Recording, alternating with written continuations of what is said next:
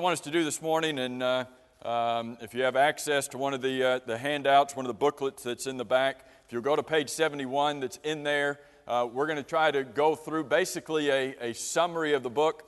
What we did in this study is we spent a couple weeks, you may remember last year, a couple weeks in introduction to the book, and then we spent several weeks looking at the first two chapters because those chapters are so integral to the study of the book, and then we tried to just cover a chapter per week during that. And Gene, I think they're all out there.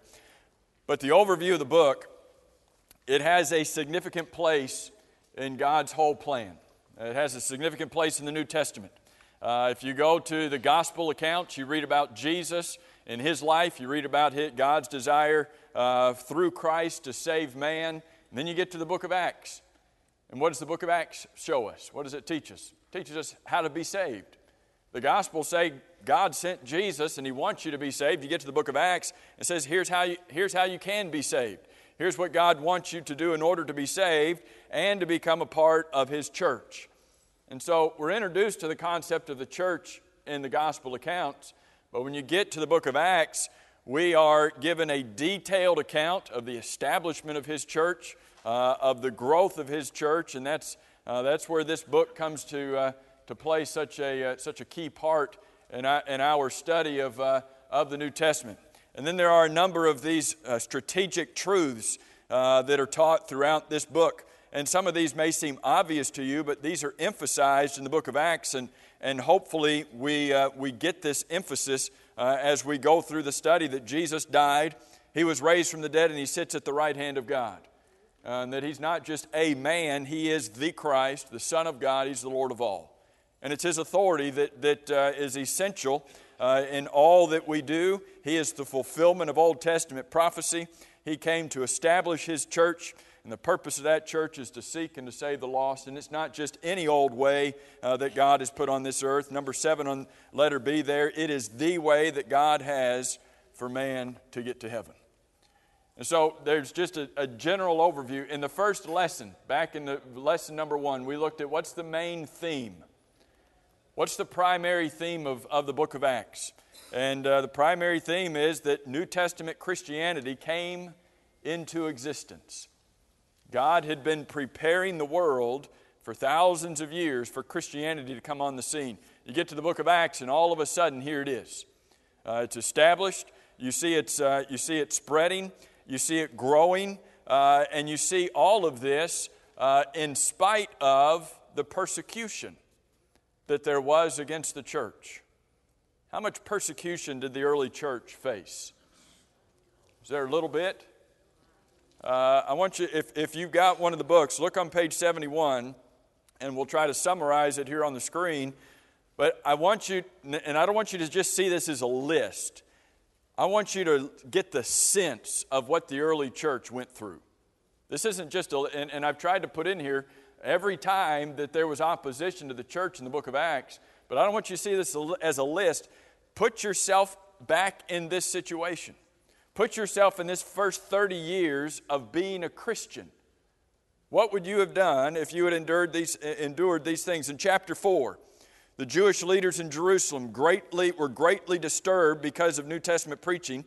And so Peter and John were arrested, imprisoned, they were put on trial, they were severely threatened and then further threatened, and then they were commanded, don't you ever speak in Jesus' name again. In chapter 5, the Jewish leaders were again filled with indignation against the apostles, and so they arrested the apostles, imprisoned them, put them on trial, and they plotted to kill them. Put yourself in this situation. This is the early days of Christianity, and already there are plots being made to kill the people who are preaching about Christ. And so the apostles are beaten and commanded not to speak.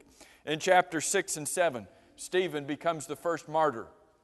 Stephen is killed. He's falsely accused, arrested, put on trial, and then eventually stoned to death because he was preaching the gospel.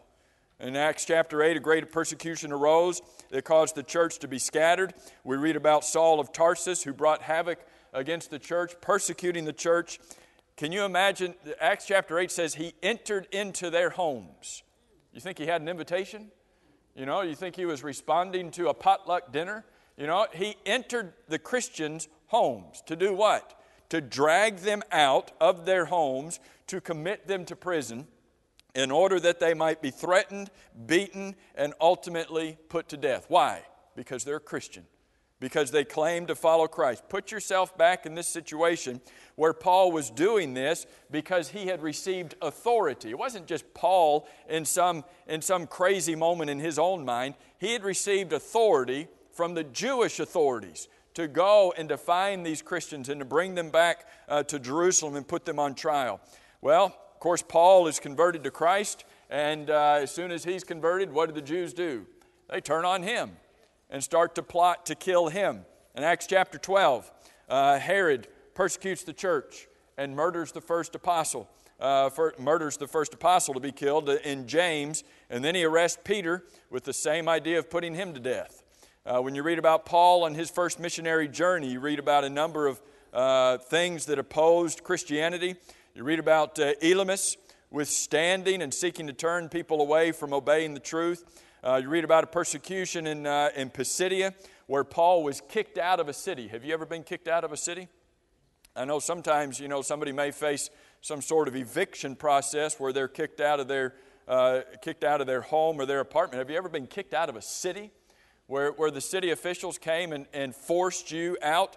Paul was forced out. Why? Because he's preaching about Jesus.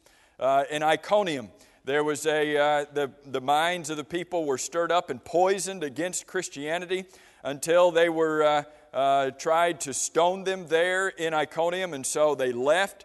Ultimately, Paul went down to Lystra, and he was stoned. They thought that he was dead. That was the whole purpose of stoning someone, was to kill them. Here was Paul. What's he doing? Preaching about Jesus. How are people reacting? They're threatening him. They are stirring up the crowd against him, and here they stone him, thinking that they had put him to death. On his second missionary journey, same kind of thing, where there is uproar, there is a stirring of the crowds against Christianity, there's opposition. On his third missionary journey, the same kind of thing. This is where we read in Acts chapter 19 about the riot that took place in the city of Ephesus and all that went on there because of Christianity. And then in the last 25% of the book, you read the book of Acts, you get to chapter 21, the last 25% of the book, what do we read about? We read about Paul being arrested, being in prison, being put on trial, having false accusations brought against him. We read about him being beaten. We read about him over this period of years being cruelly treated. For what purpose? For what reason? Because he had been preaching about Jesus. I don't want you to see this as a list. I want you to get the sense of the tremendous opposition that Christianity faced. And I want you to go back and put yourself in that situation. What would you have done? What would I have done? When we get back there and we see that much, we are opposed, not just, we're not just talking about freedom of speech. We're not just talking about whether their First Amendment rights, they didn't have any, whether their First Amendment rights were being encroached upon. We're talking about individuals being beaten and murdered because they believe in Jesus. Now, how is the church, it's in its infancy, how is the church going to survive in that kind of environment? How's it going to? Could it possibly survive if there's that much opposition? Wouldn't it just be squashed and put out of existence? Well, pardon? If the Lord is with us, who can be against us? Look at page, if you got the booklet, look on page 73. And again, I don't want you to see this as some list of things. We just saw in a nutshell how much opposition there was to Christianity. What happened to the church? What happened to Christianity? In Acts chapter 2, 3,000 souls were baptized and added to the Lord's church. Chapter 2 and verse 47, the Bible says he kept on adding to the church. Look at the bold text if you got one of these handouts, down page 73. In chapter 4, many more believed, and the number became 5,000. In chapter 5, believers were increasingly added to the Lord, multitudes of men and women. In chapter 6, the number of the disciples was multiplying. Remember all the opposition? Where was all this coming from? The number of the disciples was multiplying.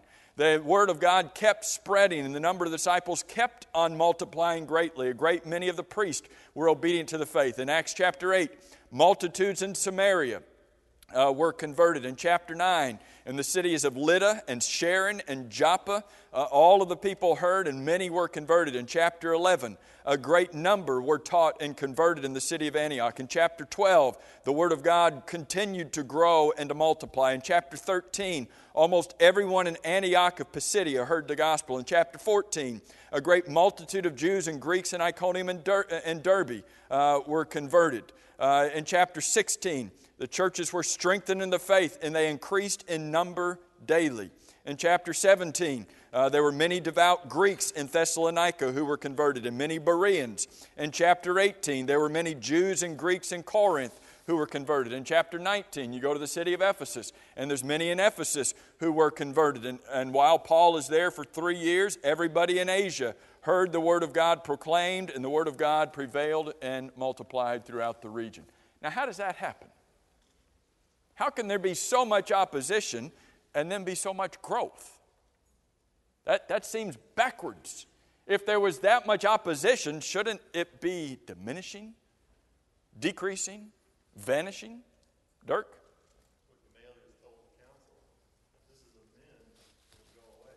Right?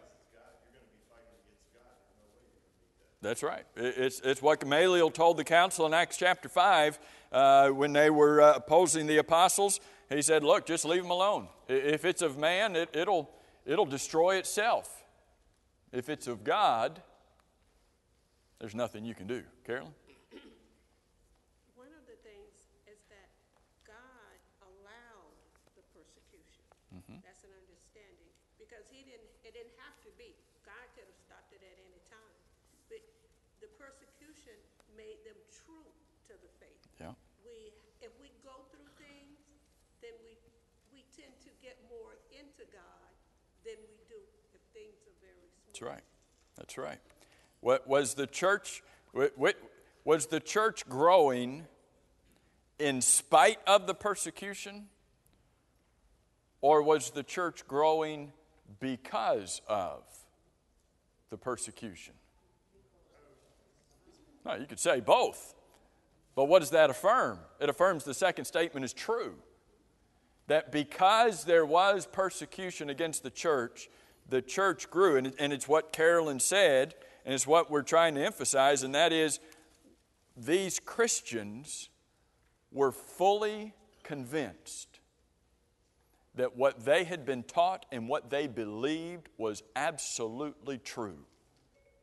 There was not within them any desire to back down from their faith that Jesus is the Son of God. We don't face opposition like what we've read about in this book. We don't face that kind of opposition today, not on any level. And yet, how's the church doing? Are we as determined when we face the types of suppression and opposition that we face today? How determined are we not just to survive and make it through the hard times, but to overcome and triumph and bring others in and cause others to be converted to Christ? That's the theme of the book. When you go to page 74 in your book, the main purpose of the book is to show us people being converted, not just the growth. That's the result of the conversions. The result of the conversions is the growth and the spread of Christianity. But one of the main purposes of this book is to detail for us how people were being converted. Isn't that why Jesus came? Jesus came and died on the cross. Why? So that people could be saved. Matthew, Mark, Luke, and John, we read about Jesus coming, dying on the cross so that people could be saved. We get to the book of Acts, and what do we read? We read about people being saved. We read about how they were being saved. And as you read through these, it's what you have to do is recognize that these people were responding to a message that was promising to wash away their sins. They knew that responding and being obedient to the gospel that was being proclaimed to them was going to save them in the eyes of God. And what's interesting is as you read this book and you read about these multiple examples, these multiple cases of conversion, you think God knew that we are a type of creature that we can read the commandments and understand them. But if we can see a picture of somebody doing it, if we can have an example of somebody following the commandments that were given, some of us are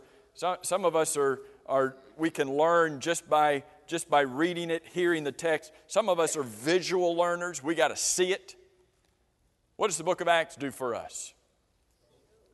Both. It lets us see it. We get to see people doing what Jesus said to do. What should that do for us? Well, it ought to reaffirm for us that what Jesus said is real. What Jesus said is true and absolutely necessary. But then when we see them doing it, should that not also be a time where we say, one, that's what I need to do. And if I've already done it, two, that's what I need to help other people do. And so you look in the book of Acts, and this is on page 74, letter D of your handout. And we don't have these on the screen if you didn't get one of the handouts, but I want you to think about these number of conversions that took place.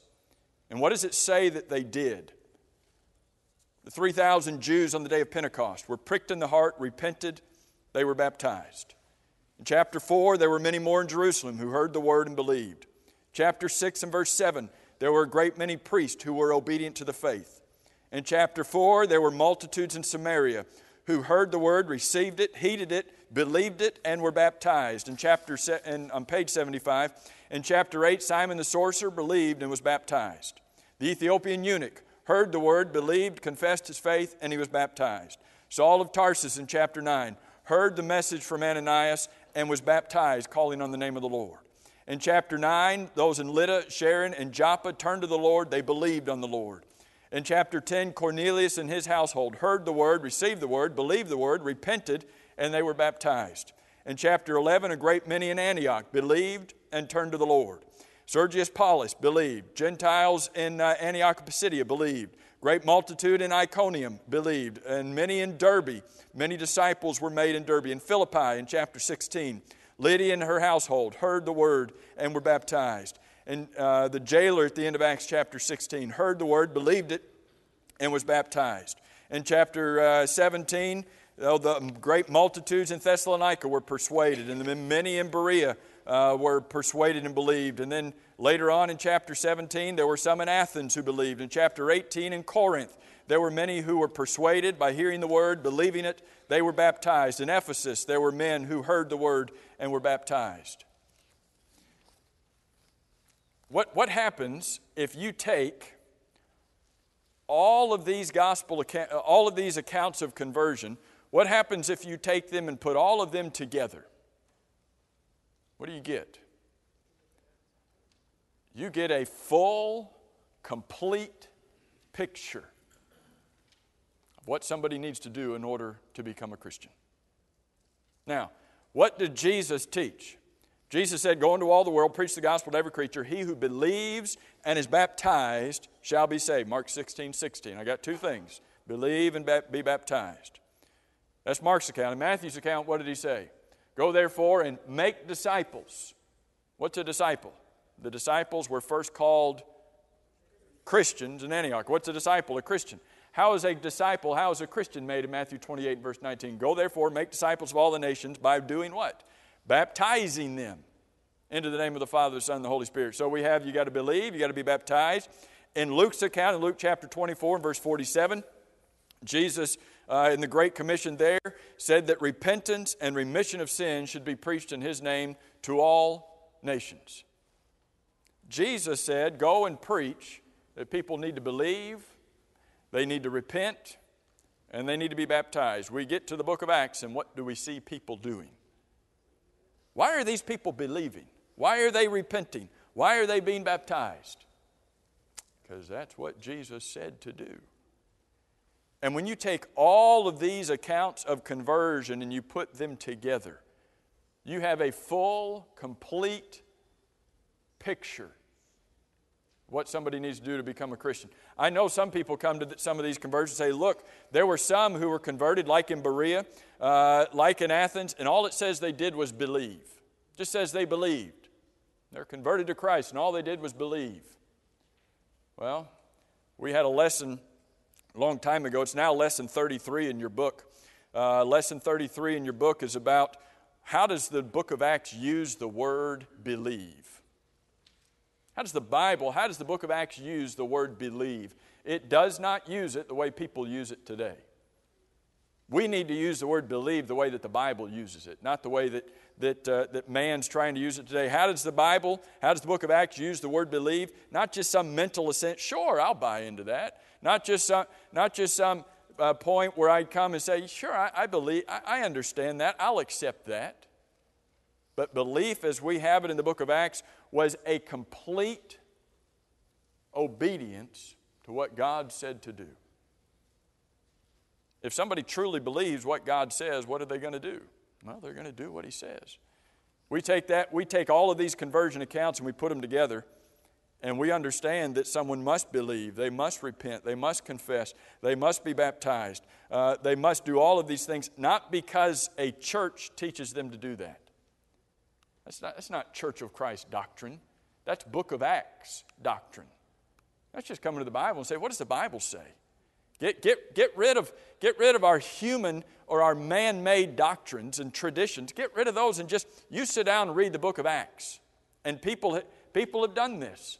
People who did not believe that baptism was essential for salvation have sat down, they've read the book of Acts, and they come away saying, wow, I was wrong. You really do have to be baptized. Notice how many times baptism is emphasized in these accounts of conversion. Dirk?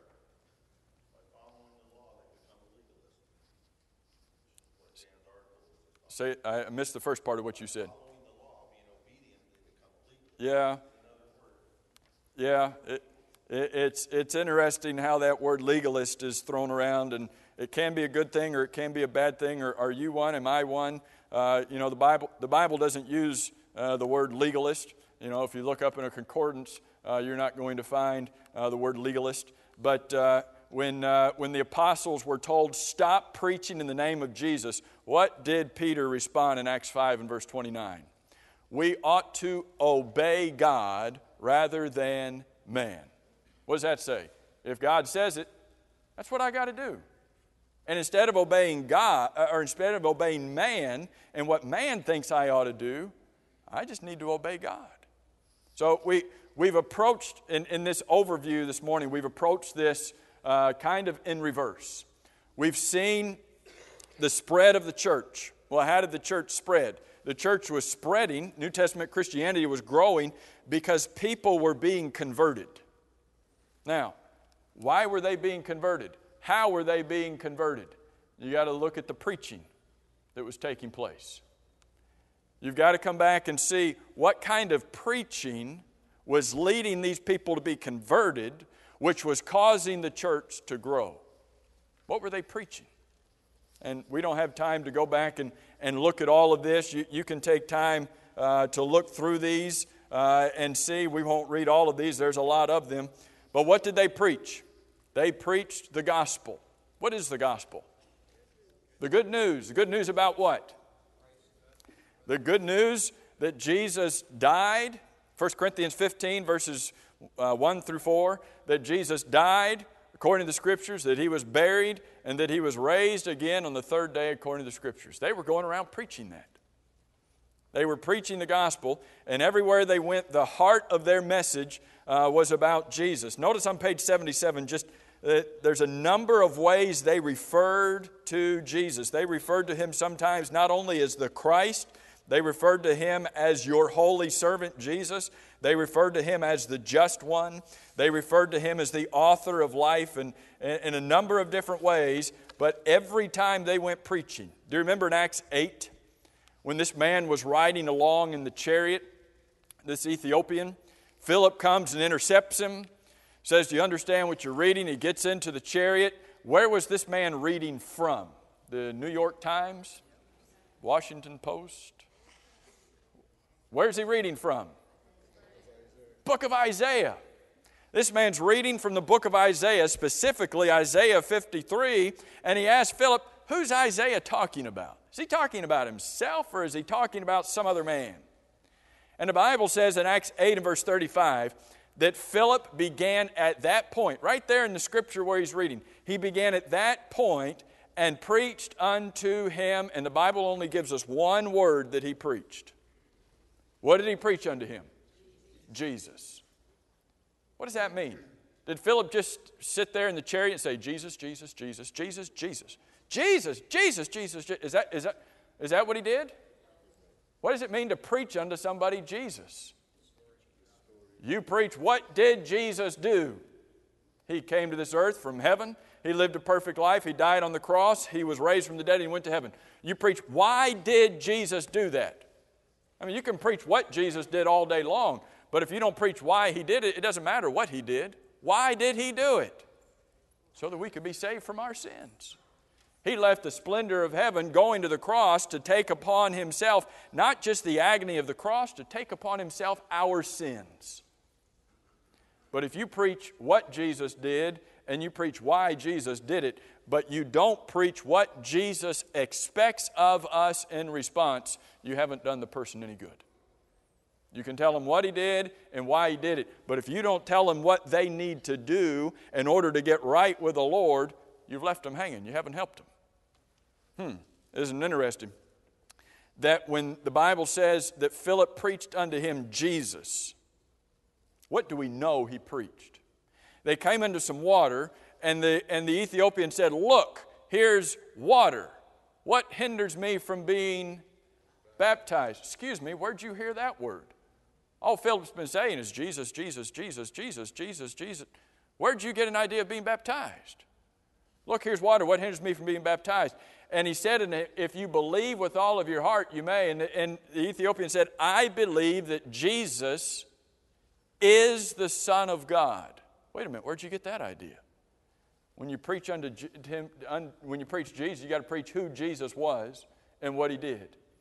You preach why he did it, and then you preach, here's what you've got to do in order to respond to that message. And in preaching Jesus, that's what they did. The content on page 78, the content of their message was very much, they preached the Scripture, the fulfillment of Old Testament prophecy. They preached the nature of God. They preached Jesus, his crucifixion, his resurrection. By the way, why did Paul say that he was continually on trial? Remember when he went before Felix, went before Festus, went before Agrippa, standing before the Jewish leaders in Rome in Acts chapter 28? Why did Paul say he was on trial? He's on trial. Sometimes he would say, for the hope of Israel. Why was he on trial? Because he was preaching in Jesus the resurrection. Not only preaching Jesus' resurrection, but he's preaching that all men at some time are going to be raised from the dead. You know, for us, that's a fundamental concept. In fact, we don't have time to look at this, but in fact, in Hebrews chapter 6 and verse 1, the Christians that are being written to in the book of Hebrews they were not growing as they should be growing. They should have become teachers by this point, but they weren't even teachers. So the writer of Hebrews in Hebrews 6 and verse 1 says, instead of growing, I need to come back to you and I need to teach you again the ABCs of Christianity. It's literally what he's talking about, the fundamental principles of Christianity. And one of the things listed in Hebrews chapter 6 and verse 1 is the resurrection from the dead. That's fundamental. For us, that's basic. We know Jesus was raised from the dead. We know that at the end of time, all people are going to be raised from the dead. But why was Paul arrested and imprisoned and beaten?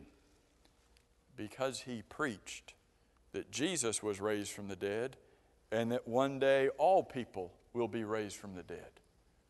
That was a foreign concept back then. They preached Christ. They preached the authority of Christ. They preached the kingdom of God. They preached the hope of the Christian, and that is the resurrection. They preached the way of salvation. They preached that once you're a Christian, you need to remain faithful. And then you look at number 9, page 79.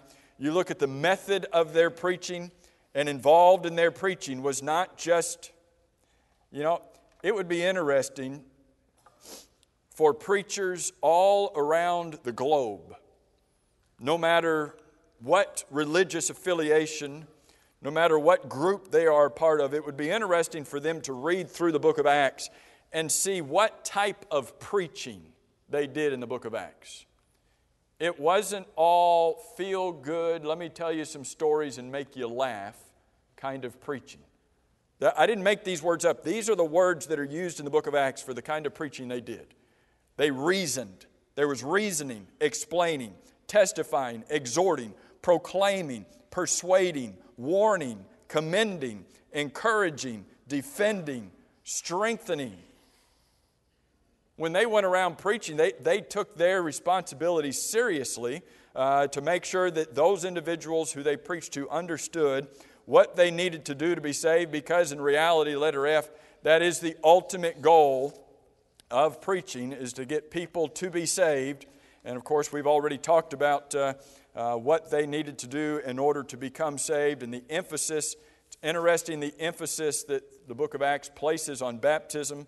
As much as there's controversy today over whether baptism is essential for salvation or not, the book of Acts makes it very clear that it was definitely essential. And then you come to the last point, page 81, if you've got the booklet.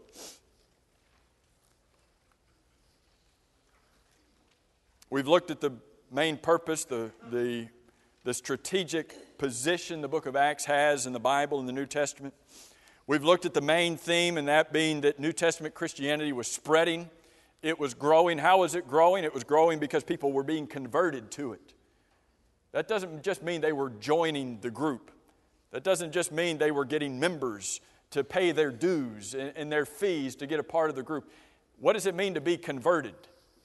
They were changed over, converted to the truth of Christianity. Now, how did that come about? It came about because of the preaching. Because they believed the preaching that was being done about Jesus, about Christianity, about what they needed to do in order to be saved. Now, when these people were converted, when they became Christians, what else did they become? And we could go to the New Testament and find other words to add to this. Obviously, we are limiting this study to what we find in the book of Acts. But once they're converted, their identity as an individual changed. What did they become known as individually? They became known as, that's the person who believes. Wonder if we could be called these things. That's the person who believes. They became known as disciples. Disciples are not just followers. That's not just the definition. Disciples are learners. They continue to learn. They continue to grow. They were called brethren. They were called saints. Living, breathing people in the Bible were called saints. They weren't dead before they became a saint. Here in the first time we read the word Christian. The disciples were first called Christians at Antioch. The Christians were called those who believe on His name, those who call on His name. They were called servants. I wonder if somebody was looking for a word to call us if they would call us a servant or a servant of the Most High God, or to call us, oh, those are the people that are sanctified. Or today they might look at us and say, oh, you're a Christian. You're different. I wonder if somebody would say that about us. Here's individual identities of how these Christians were identified on an individual basis, and then they became a part of a collective body, and obviously that collective body had its own identity. They were obviously a part of the church, but what's another name for the church? It's called the kingdom. They were referred to as the multitude of those who believed, the multitude of the disciples. Multiple times in the book of Acts, the church is referred to as the way. That's interesting because sometimes that word was not only used by the Christians, but it was used by their enemies to refer to them. In Acts chapter 9, when Paul was making his way to Damascus to persecute Christians, in Acts 9 and verse 2, it says that he was going to Damascus to see if he could find anyone who was of the way. What is that? How would he, is that like stamped across their forehead? How do you find somebody who is of the way? They're living differently. They're walking differently. They're not concerned about man's way. They're only concerned about one way, the way, God's way. When you come to the book of Acts, I've tried to give just a brief overview this morning to try to finalize our study of this book. You come to the book of Acts, don't neglect this book in your study of the New Testament and your study of the Bible. As Christians, we need to make sure that we know this book. We need to make sure we know what it teaches. As New Testament Christians, we need to make sure that we can come to the book of Acts and use it to defend New Testament Christianity. If this was a book that helped New Testament or reflected the growth of New Testament Christianity, for sure it can be a book that can help us to defend New Testament Christianity. Can we defend the church? Can we defend God's plan of salvation? Can we defend the truth of the Scripture? Here's a great book for us to know, to study. If you did not get one of the handouts, again, those are, it was the full booklet of everything we've studied. Those are available on Amazon.com if you want to go there. If you'd rather, I can try to print off some more and give you a copy, but I want to make sure everybody has that available for their own studies. Thank you for your good attention and participation this morning.